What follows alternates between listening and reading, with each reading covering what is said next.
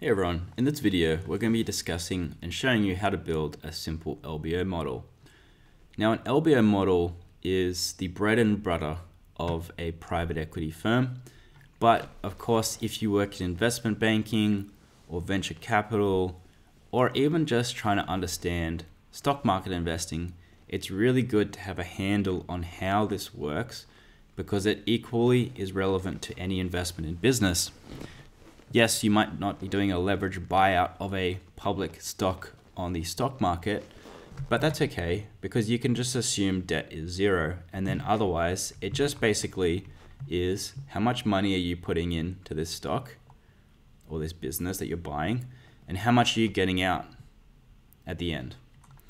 Now this is all going to be depending on essentially how much of the business you're buying, what is the business fundamentally worth, including what are the multiple you're paying for it, how much that business is going to grow over the next 6 years, including what that EBITDA is going to be in the year that you exit it, how much cash is that business going to generate over that time, and where is that cash going? Is it going to go pay down the debt, or is it just going to accumulate and sit in the bank balance, which then you can add to the valuation of the business because cash is an asset in the business and debt, if there is any, is a negative aspect of the business. So essentially, when we get to exit, we're going to calculate the business on a multiple of EBITDA, add your net debt, which is the sum of your debt and cash, gets your equity value, less the percentage that you've invested in it.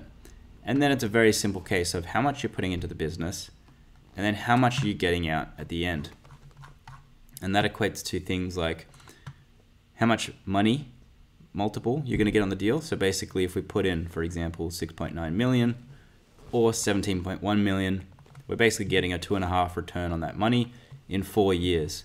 1, 2, 3, 4, which basically equates to a 25% a year gain on investment. So the only reason it's called a leverage buyout model is because there's an important element of this model that private equity in particular like to use because it really juices returns, which is bank debt or leverage. And this bank debt basically reduces the amount of money that they need to put in. So instead of using their own money to get this return, they can borrow someone else's money and say put in half of that of their own money and the rest is debt. Now, of course, private equity also get the benefit of being able to put that debt on the balance sheet of the company, which probably a venture capital has less control over, and as a public stock market, you can't do that. So the only difference between a private equity LBO model and any other valuation analysis of a company is really just the L of the leverage buyout model. Otherwise, this is a really great exercise if you're interested in learning about investing, or whether you want to get into a career in investment banking, private equity, venture capital, or any other finance role. It's really important to kind of understand how a valuation works, how to model out at a very, very high level how the company is growing, etc., and so forth. So these videos, I've got a series of these. We're basically going to show you the components, how to build each of these.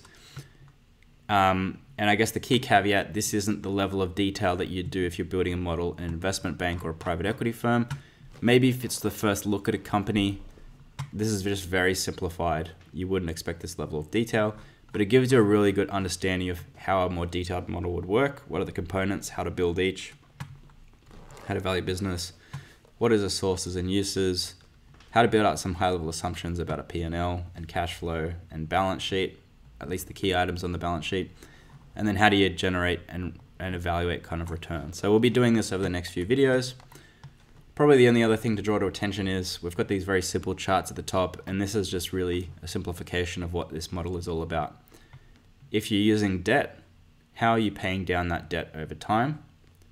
And secondly, how much money are you putting in and how much are you getting out? And then looking at those assumptions and seeing how sensitive each of those are to change on your return. So for example, if you were to pay a lower multiple up front to buy the business, what would that impact on your returns?